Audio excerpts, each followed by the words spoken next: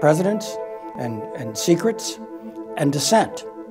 What are the proper bounds?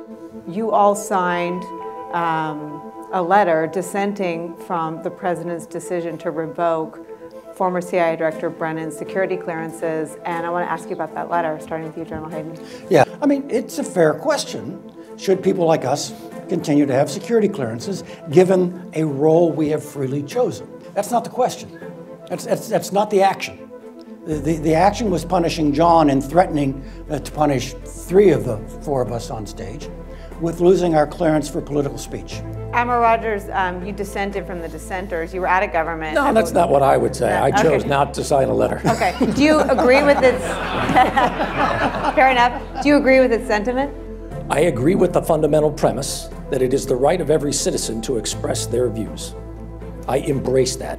So a group of former senior intelligence individuals complaining about how another former senior intelligence individual is being treated, I'm not sure is the most effective way to address a very valid concern. When I wake up on vacation, the President of the United States says, I'm going to threaten you after you say something I don't like. That to me transcends the requirement for an intelligence officer to stay quiet.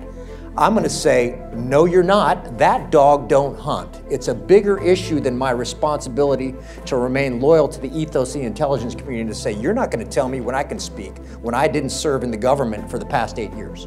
A year ago, talked about this idea that it is the job and the mission of the intelligence community to customize the intelligence product for the customer, who is the President of the United States, whoever he or she is. But how do you customize a product for a man who, quote, doesn't believe in human sources? These are people who have sold their souls and sold out their countries.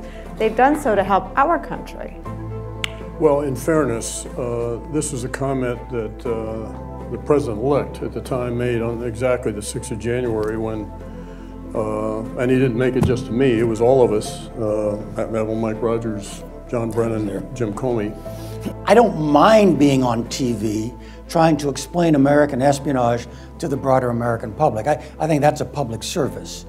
But because of the current circumstances, we're put in a position when we do what it is I just described, we seem to be pretty frequently in opposition to what it is the President or one of his surrogates have just said. We're not enthused by that.